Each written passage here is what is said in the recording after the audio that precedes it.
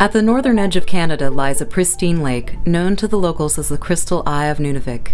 Carved from the Earth's crust by a meteor about 1.4 million years ago, the crater rises 100 meters above the surrounding landscape. Its unique shape and location have meant that no water drains into or out of this lake. It remains one of the most pristine water basins in the world.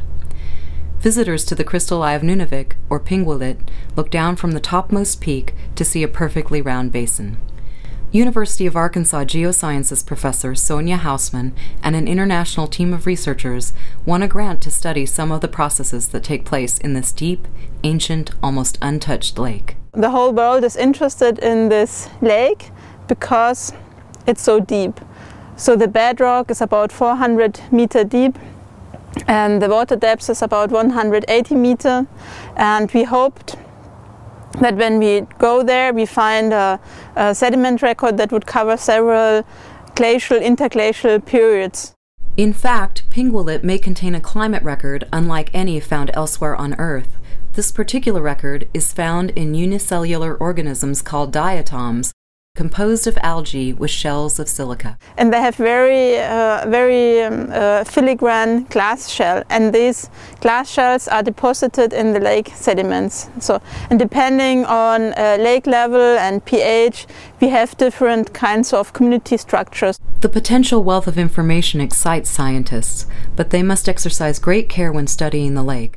So this coring system is important to get an undisturbed sediment-water interface, and you let it down like this, and then this little ball releases and the sediment is then in the tube. No creeks or rivers feed or drain its basin. The only water in or out of the lake comes from rainfall and evaporation. This means it takes more than 300 years for the water in the basin to turn over, leaving the lake vulnerable to all forms of pollution. So the lake is about 3.7 kilometers wide in diameter, and the coring location was almost in the middle of the lake. So we had to haul everything with sleds and on our backs to this coring spot. Hausmann and her colleagues traveled to northern Canada in May of 2007. Because the Parc National de Pingualuit is so far north, land and water were still locked under snow and ice. That meant that the researchers had to take many steps to get to their living laboratory and to preserve its pristine environment. There's a crater and the elevation difference is about 150 feet, and with a pulley system we had to transport everything down. Out on the ice, the scientists set up a field station.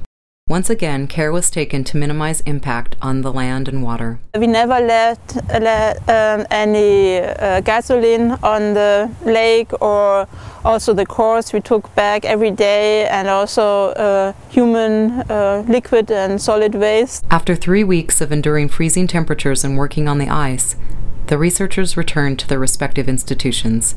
Now the results of their expedition have begun to pay off. Last summer we opened the cores and took smear slides, so little samples of the sediment, and looked at them immediately under the microscope, and I found in several sections diatoms, and that's the proof that it was a lake at that time. So that means lake sediments from former warm periods are very likely to be conserved in this. Hausmann and her colleagues hope to return to Lake Pingualuit to continue to uncover the rich history that lies beneath the ice. Thanks to careful planning and attention to sustainable practices, the researchers have left the lake much as they found it, in a state that will allow others to unlock some of its mysteries and appreciate its spectacular landscape well into the future.